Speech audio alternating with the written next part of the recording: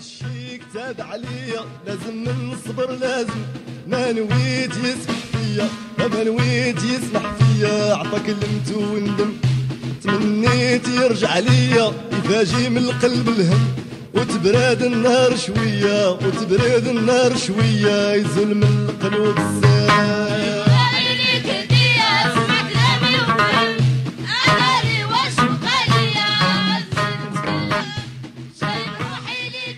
Hello, I'm James Clayton and I'm in the airport and slightly hungry. England's playing football behind me, well, not behind me, but you know, in the TV. On to this next trip to Morocco. I've decided to not bring my medication, which is a real gamble and I'm quite scared, but I'm quite excited as well to see if I can get through this trip sans médication. So let's see.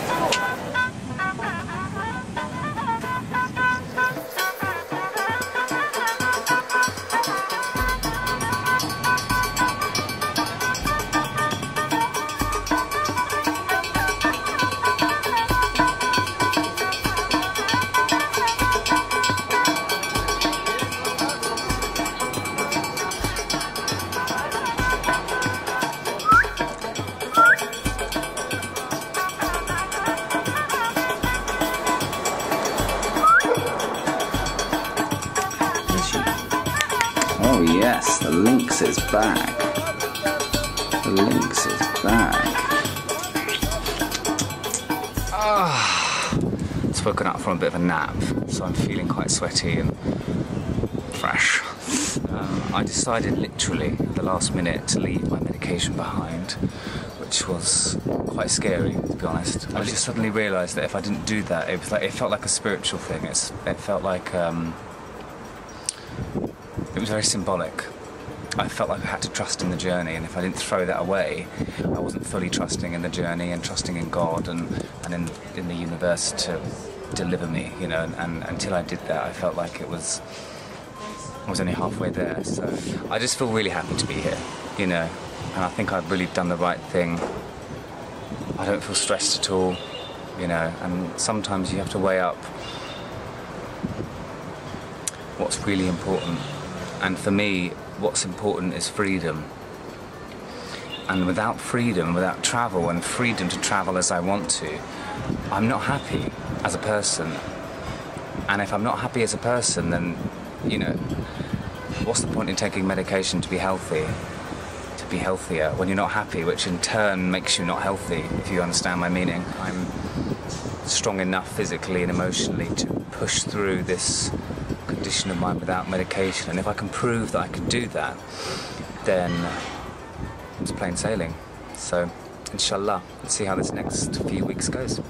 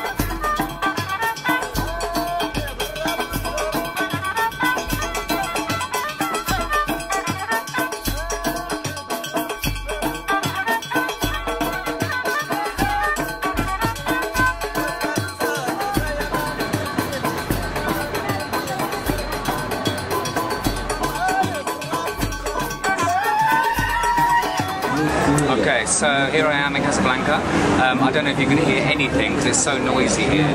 I'm just sat with Jay, my brother, who's filming now, and that's his hand. This is Safia. Just gone to get some water.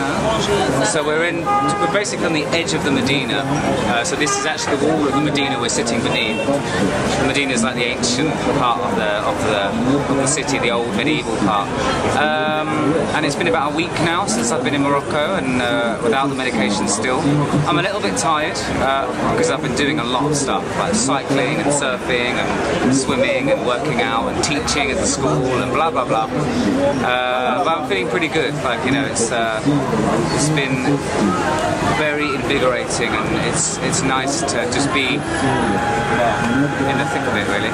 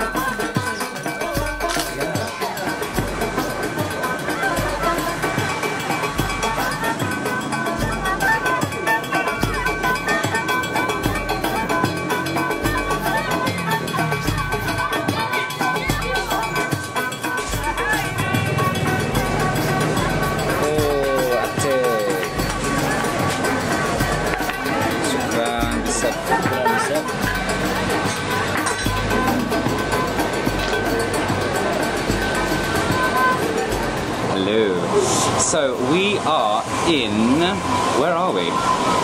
What's the name?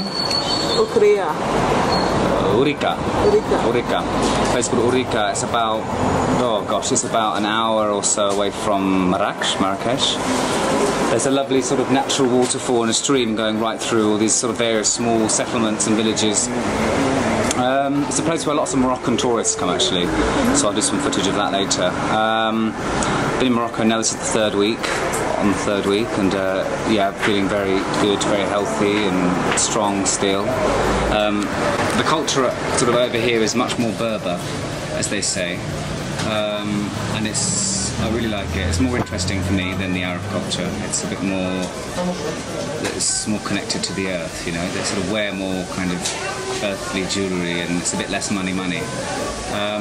But it's nice. It's a melange of all the cultures, all blend very much. But it is nice to be back in kind of rural life a bit, and hopefully I'll capture some nice scenes of that. And now I'm just going to sit and have some nice breads. Oh my gosh, that looks gorgeous. Really nice food. It's a thing called amalo, which is like a mixture between argan oil with almond nuts crushed up and honey. It's delicious. It's very famous. And they make it quite a lot here. So yeah, it's got these new beads as well. 15 dirhams, which is like, it's not even £1.50 really. Gorgeous.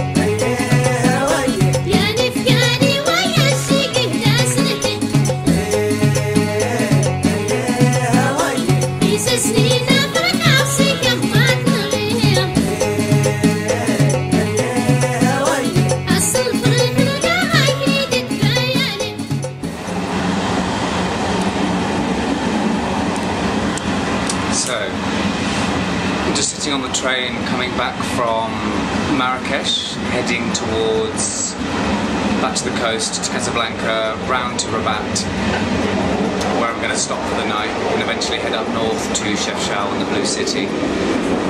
Interesting few days. Stayed in a really interesting Berber village, something like this, just outside of Marrakesh. And it was interesting. We passed through Marrakesh this morning, and it's just not, you know, I'm pretty committed to the idea that Marrakesh is not for me. It's not my kind of place. The people there's different energy. And within half an hour of walking into Medina, we were walking back out, ready to get the bus and get out of that city. You know, the people just have a different mentality in the Medina. And it's different when you go and stay with someone in Marrakesh and you enjoy their home and their hospitality, but if you want to really see the city and go around, it's difficult unless you've got lots of money and you're not bothered about how you part with it. But for me, that's not really why I travel, you know, it's not my style. But yeah, it was nice to be up in the mountains by the rivers and to be around. The Berber people are very interesting. You know, Berber's not really a term that I like to use because of its connotations and where the word comes from. But it seems that the Moroccans use that word all the time, and they don't really have another word for the native people as a whole. Oh, we just stopped.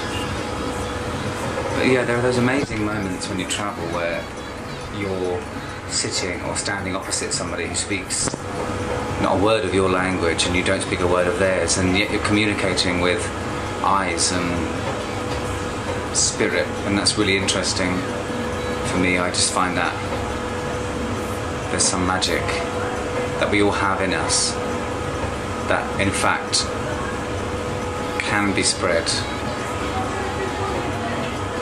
There's something beyond words, and you feel that when you travel. You feel that between people and places.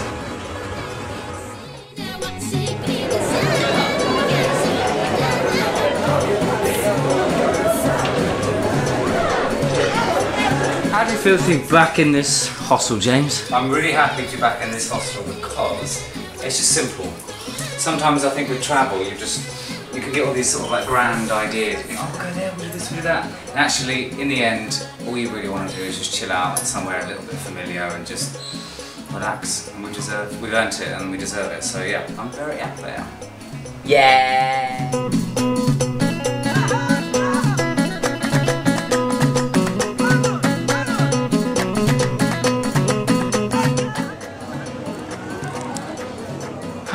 Well, so here I am in Rabat, just in a hostel, traveller's hostel, and yeah, so Safia left today, so now it's just me and my brother Jay. I feel quite emotional, quite sad to see her go, really sad actually. I can just, when I close my eyes, all I can see is her just sort of mincing around through the Medina. I'm behind her, just trying to keep up. She just walks at such a fast pace, and she just is an extraordinary person. Drives me crazy. She drives me absolutely up the wall, but I really love her very much. And she's such an interesting companion to have when you travel. You know, she makes you laugh, she makes you cry, she makes you pull your hair out. You know, oh. What a person. If anyone listening to this has a person like that in their life, you know, just realise they are unique for what they are. They might drive you crazy, they might cause you stress and pain and tears, but they also bring you so much joy, so much love and laughs and discoveries, revelations, illuminations. And that's really important. It's important to realise that everyone is a double-edged sword, and people are like that. I've got some great qualities as a person, I've got some really bad qualities, you know. and that's why I get on very well with some people and not as well with others. That's what we all are. We're all perfectly imperfect. We're all like the elements, you know. Truly, we're wild at heart. We're raw, and we cover it up. We cover it up with clothing and styles and ideas, and by professing what and who we are with statements, you know.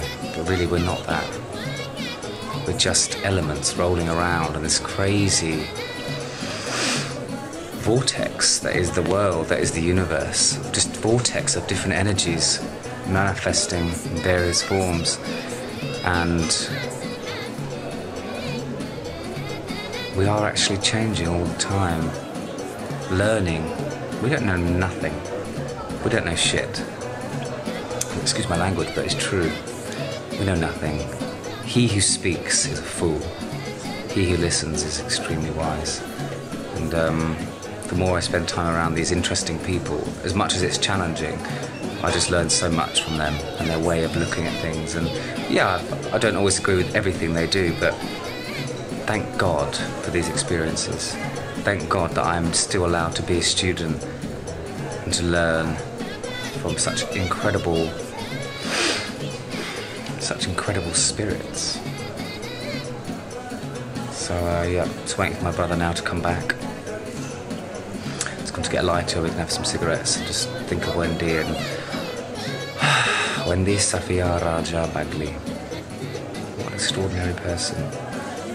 She's shown me Morocco in a way that nobody else would, and oh my gosh, what an interesting teacher / student she is of mine. Love you, darling. Or may you fly free.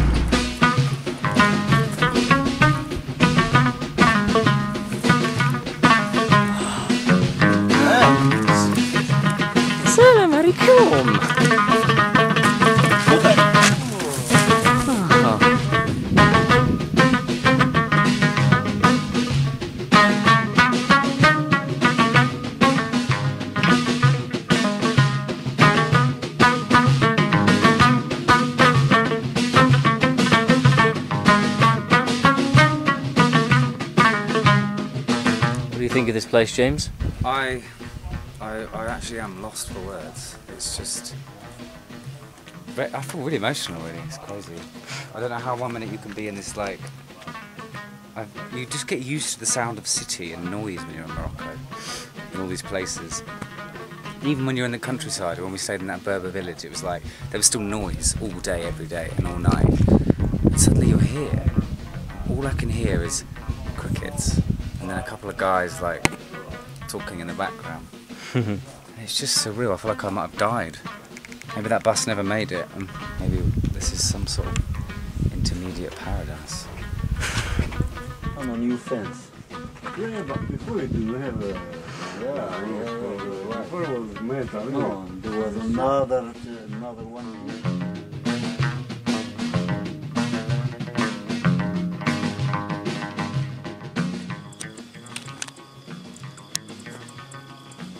Right, I don't know if this is going to show my face at all. I have no idea. Just set this onto some kind of automatic aperture, but I just have to say, what the fuck is going on? I don't know what's happened. 1 minute we're in Marrakesh, you know, we're having all this trouble, we're all squabbling and arguing and getting into frays with the locals. The next minute we're back on the train, we're in Rabat, crazy, it's beautiful, it's all lovely architecture, it's very colonial, all this, that and the other, talking lovely. Then we are on a train again with just two people, one of them's gone. We're sitting with this Moroccan family who, you know, a very interesting Moroccan family who didn't speak anything other than Arabic, and there's me like trying to speak Arabic, having a conversation, using half like you know, guesswork and half Google Translate. Then we're jumping off another train, blah blah blah, we're here, we're there, we're on a bus going around the mountains, it's insane, I feel really sick. Then I fall asleep and then suddenly I hear a voice telling me I'm in Chef Shower, that I need to get off the bus. Then suddenly, I'm dragged up through this kind of pathway, like through fields of marijuana on a Land Rover, through the most unbelievable bucolic scenes I think I've ever seen. Just incredible pastoral vistas. And then the next minute I'm in this absolute paradise on top of a hill, just overlooking absolute tranquilité. All I can hear is crickets and just murmurs of voices and little settlements around. And it's just incredible. And we're really stoned as well. Really fucking stoned. Which makes things quite surreal. You probably can't see me or Jay actually. Jay's just there. Hello, I'm here. He's just there, taking it in. But at least, hopefully, the sound will survive of this. Just the most crazy, beautiful, messed up life. How do you turn this thing off? Oh yeah.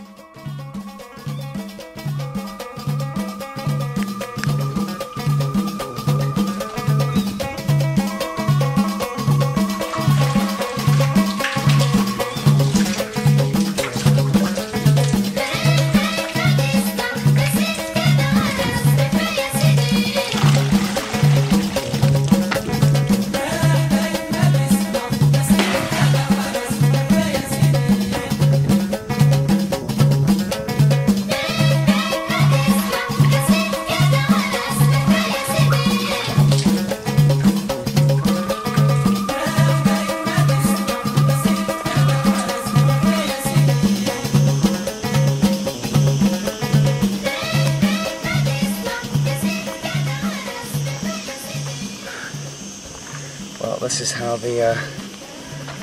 learnt to do this in sub-Saharan Africa, so still applies here, the same rule in North Africa, where it's just as hot and water is just as precious.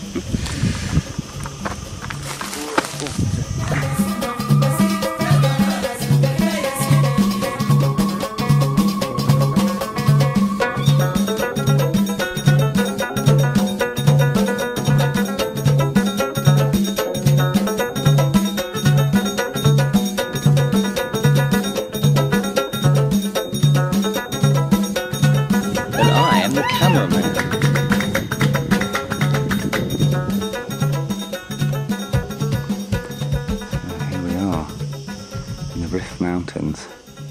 Boop. And there's Jason. Good morning, Jason. Morning. How you feeling? Tired, very tired.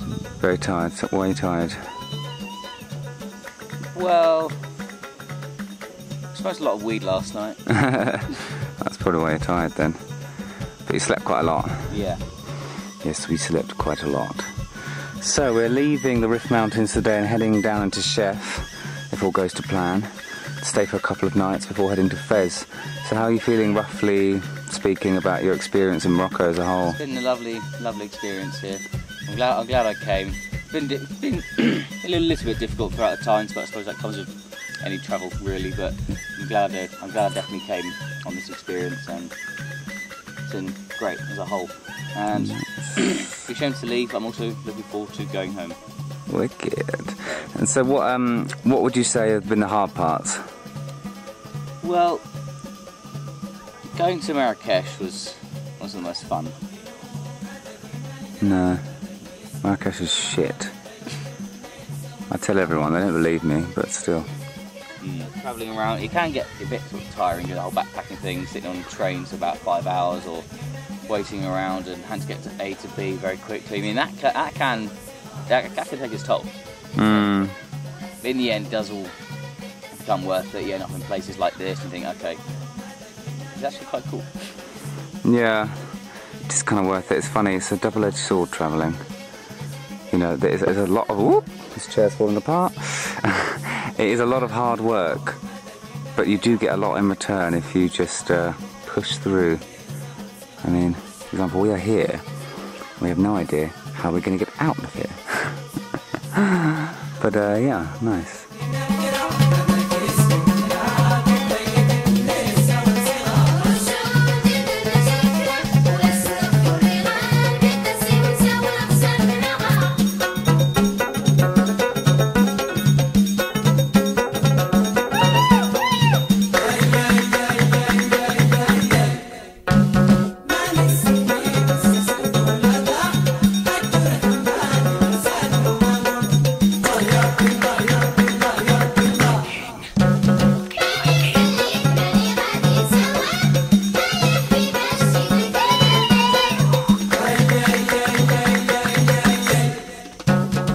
Lips are so dry, I just seriously considered wiping horse shit on them.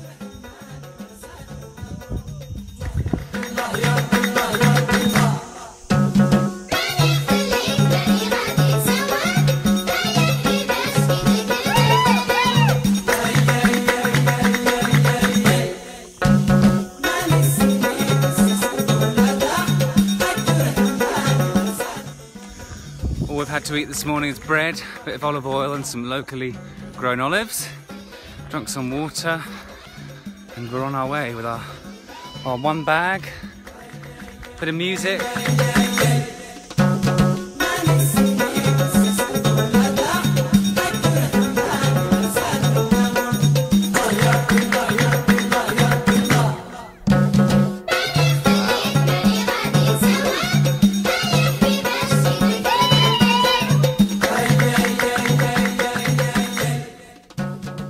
So we've made it down, finally, to the city. Whew, that was a long, arduous journey, but we're here.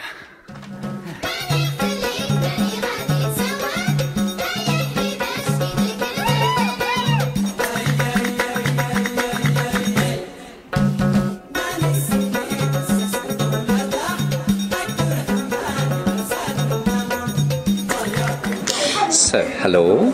I'm just sitting in a little cafe waiting for Jay. He's just gone off to the toilet. To find a toilet, should I say. I managed to take a cheeky wee in a hotel. And we are in Chef Shawan, or Shawan as the locals call it. You may have seen some previous footage. We were up in the mountains, stayed there last night, and we literally walked down from the mountains all the way through the marijuana fields, through all the farmers' fields with the donkeys and steep rocky slopes and whatnot, all the way to here, to the Blue City, right down in the valley. It's taken us a good hour and a half, possibly 2 hours to get here, and it's beautiful, man. It's quite cool here because of the nature of the geographical nature of the city, the way it's all sort of small alleyways, very shady. The locals here seem very friendly, very tranquille, and it's nice. It's really nice. There's a good feeling here, and we're just going to sit in the shade and chill for a while and enjoy the city.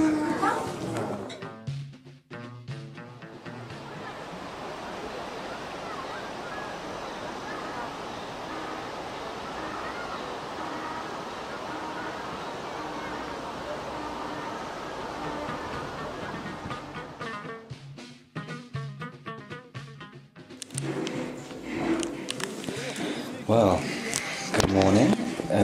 It's about 9 o'clock in the morning here in Chef Shawan. Gosh, what a crazy 24 hours that was.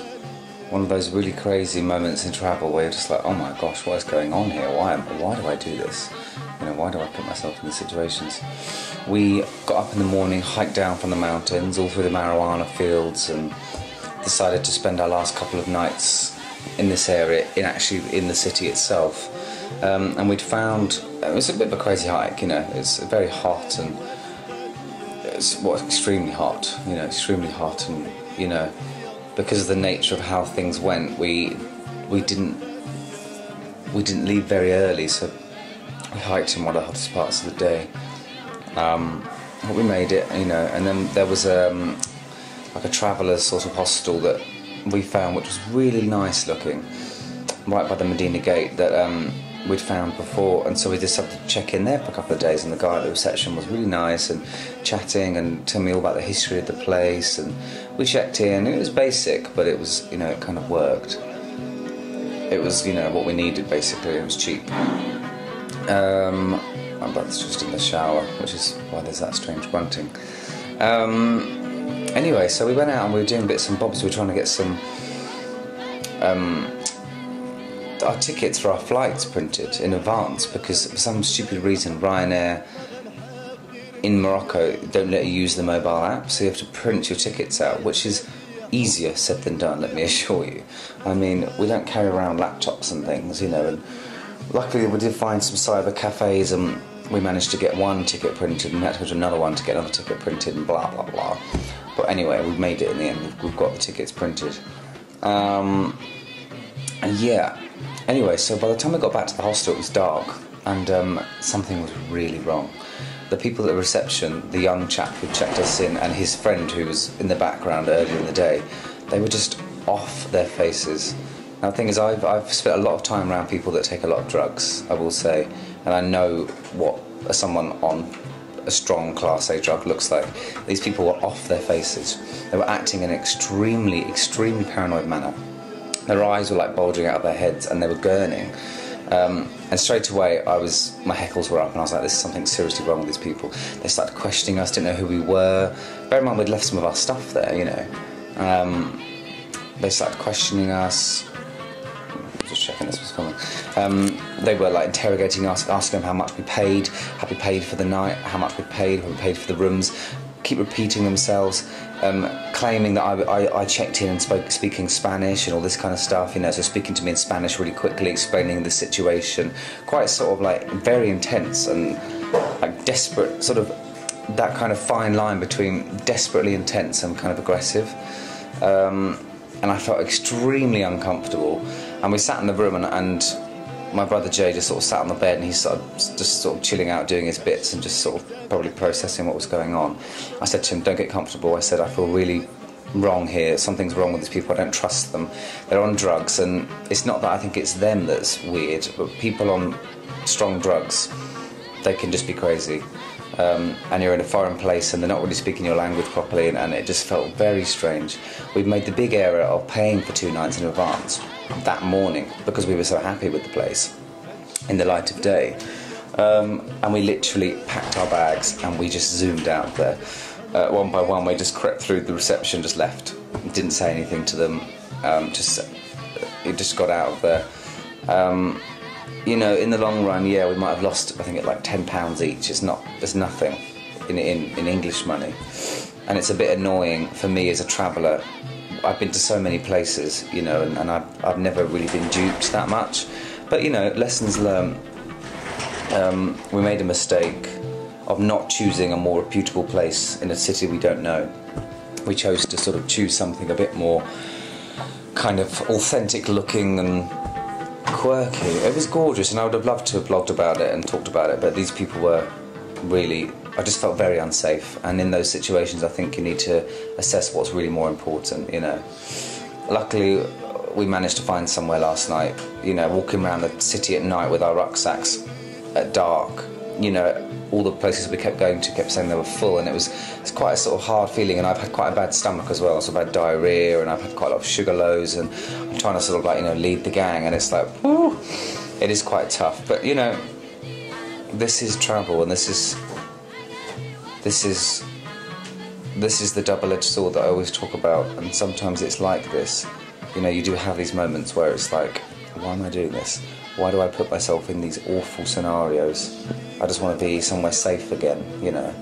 But that's okay, because that will pass, and, you know, we're going to get up now, have some breakfast somewhere, and rethink our last day and night in Chefchaouen before heading on to Fez, and hoping to the heavens that this day is much less sort of crazy than yesterday. Please God.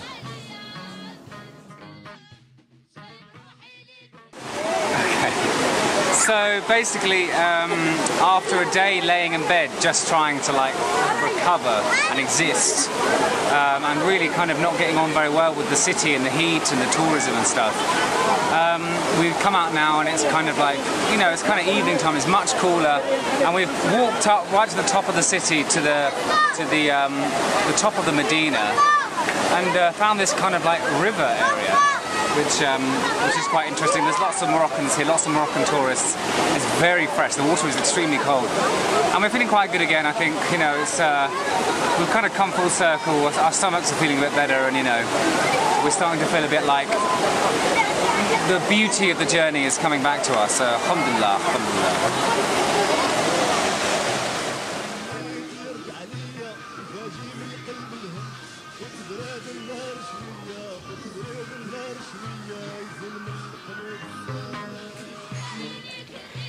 I think this is recording.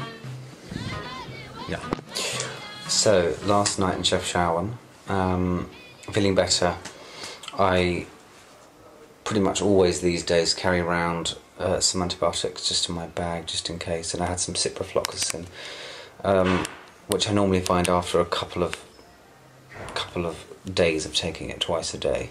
I find it does get rid of any sort of diarrhea problems you get from bacteria, because, you know, when you're moving from place to place and you're changing water all the time, and, you know, it is difficult, and there are lots of different bacteria on the planet, and they're all different, they're all slightly different, and your body can't just be used to all of them. So, you know, it is handy definitely to always have some antibiotics that can deal with that kind of thing. Forgot what I was going to say. Oh yeah, so we had a nice last kind of afternoon, sort of evening in Chefchaouen. We're just chilling now back in the room. Hopefully going to get a good night's sleep. Don't know how noisy it's going to be here, but, you know, I'll throw things over the balcony if I have to. Like I say, feeling better, which is a massive relief. And overall, feeling pretty good about Chefchaouen. I do feel like, if I'm honest, it's somewhere I probably wouldn't come back to. Let's say I wouldn't go out of my way to come back here. Whilst it's very beautiful and nice music, whilst it's very beautiful, and it's lovely to see blue streets and things, it's just too touristy for me. You know, I just find that Moroccans, and really a lot of places, but Moroccans don't seem to sort of, they change when there's money involved. I don't know what it is. You know, when there's tourism, they change, and they can be a bit crazy sometimes. It is also very hot here, and I know there is a lot of poverty, and it's not so black and white, but all my sort of iffy experiences in Morocco have been in very touristy places, Marrakesh and Chefchaouen. You know, I'm not saying that it will be the same for everybody. It might be also the way that I travel, but I've travelled in other parts of Morocco and never had any problems. So, you know, it is what it is. But quite ready to get back on the road, really. I've got a couple of days in Fez before heading back to London. So, inshallah, let's see what these next few days bring, and onwards. Yeah. Sun is going down on Chefchaouen. One last time for me.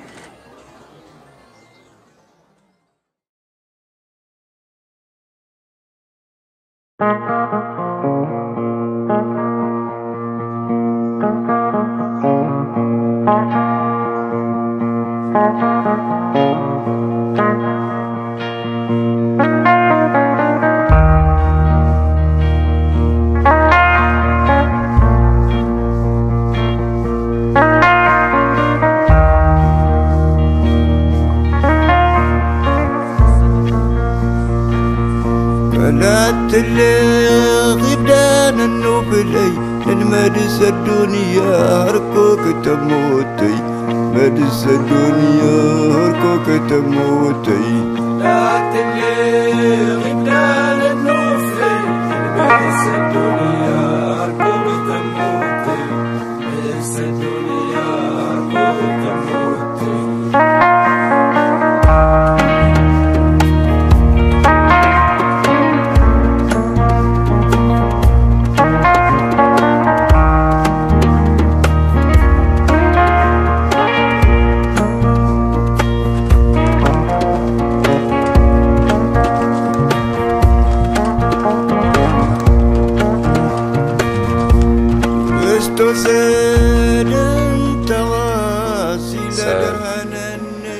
Here I am in Fez. Finally Fez.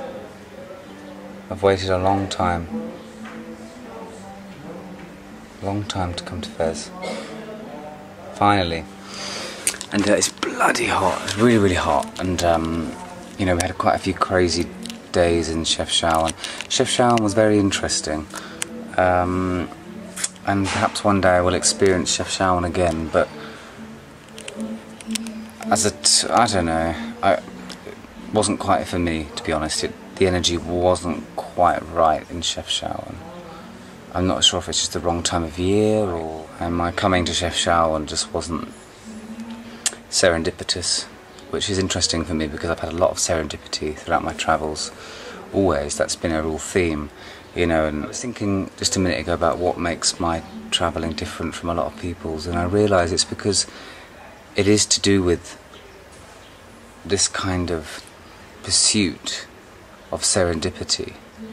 In a way, I like to feel when life is taking over. You know, there are those moments when you realise you'll just be talking to somebody and they'll say, hey, you know, I'm going to this place, you know, and the way there's something in the way they say it, or something in that moment that they say it, makes you kind of go like, that's what I should be doing, I meant to go with you, or that's meant to spur me on to another idea. Do you know what I mean? There's something serendipitous, and I kind of wait for those moments in travelling. And you know, I was thinking about this because I guess I'm a little bit disappointed that on this trip I didn't get to see the Sahara again. You know, like, the Sahara for me was a place that just, it was kind of like an out-of-body experience, and the idea of being quite close is quite difficult for me, and I was very close, really. I would have travelled for another sort of 6-7 hours and I would have been there, but it just wasn't right. The feelings weren't right, and so I'm glad that I didn't do that, you know. And then when I was in Chefchaouen, there was a nomad, a Berber chap selling sort of Berber wares, and I was talking to him a bit. And then the next day I went back and I saw him again. I was chatting to him some more, and he was from the town that I'd been to actually last year, and we chatted for a bit. Then I eventually bought something off him, mostly because he hadn't really sold much, you know, and whatever. I just thought it was quite nice. But he sold me this, which is like apparently it's the Tuareg symbol of the Sahara, and it was quite nice. And he gave it to me and he said, you know, that this was a promise that I would return to the Sahara, which is quite nice. And then, yeah, I gave him one of my business cards, which was really funny. A really funny kind of cross of culture there. And on my business card I've got a picture of me in the sand dunes, the place he was from, the exact sand dunes that he goes to all the time, you know, that he sort of grew up in and takes people on tours to all the time, you know. So that was quite a nice thing. And then here now I am in Fez at this, I've chosen to come to, or to bring us, me and my brother, to the hostel that had the best reviews on TripAdvisor and all the hostel world sort of sites. I went for something that I knew was guaranteed to be safe and nice, and just for our last 4 days, you know, 3 days, to just have a kind of bit of rest so we don't arrive in the UK like destroyed and sort of frantic. And it's been a really good decision. This is a really lovely hostel. It's called Funky Fez, which is a kind of funny name, but actually when you get here it's really nicely done. A lot of sort of authentic furnishings and things, and it's just nice, you know. I'm meeting lots of nice people and chatting to them about their experiences in Morocco and their travels and blah blah blah. And I was talking to one girl who was in my dorm, and she just come back from the Sahara, and she said, do you want some sand from the Sahara? And I was like, yeah, I do. And I had this pot in my bag, and so I brought it out, and there's literally a tiny handful of sand from the Sahara now in this little pot, and that was nice again. And that was another sign from the Sahara that I would return indeed. I think there's a lot to be said if you get the chance to travel in a country with someone who lives there and speaks the language, or speaks at least some, and knows how things work. Your experience will be entirely different. And time again I've proved that to myself, and I've managed to find people through various medium, and I've always had a more authentic experience. And if it means, you know, contacting someone in advance and arranging a price that they will be your guide for the 3 days or whatever you're in the city, then do it, because it makes a difference, you know. And if you're a bit tired of just being a strong traveller all the time, you know, it can be quite nice and it can be worth it. And really, you know, in the West our money goes a long way here, so it's something to consider, you know, as opposed to just going on like package tours. The depth of my travels goes far beyond what I imagine people experience in those other ways. But, you know, this is the life that I choose, and I don't expect anybody else to choose the same life, and vice versa. I don't expect people to sort of disagree with the way I live my life, you know. The bell's just gone downstairs. I'm praying that is my brother returning so I can eat and also relax, because I feel slightly anxious when he goes out on his own, just because it is crazy. I think I hear his voice. Please may there be food. Alhamdulillah. Travel is a funny thing, and if you can take the good with the bad, you're never gonna look back.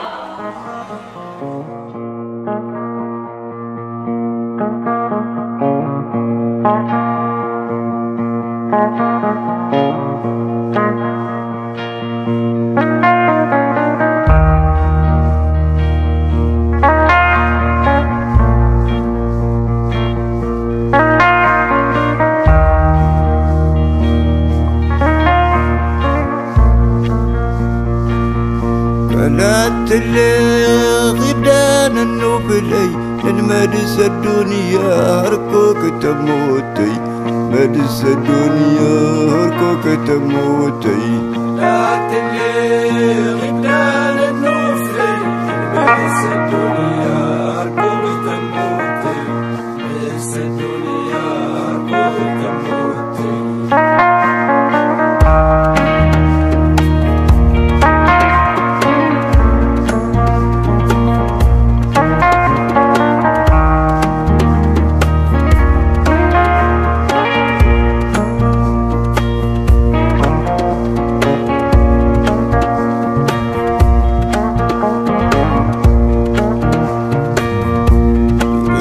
سيدن تغاسي لا درهنن تركو كوساس لا درهنن تركو كوساس لا تلي غيبدان النوفلي بس الدنيا هركوك تموتي بس الدنيا هركوك تموتي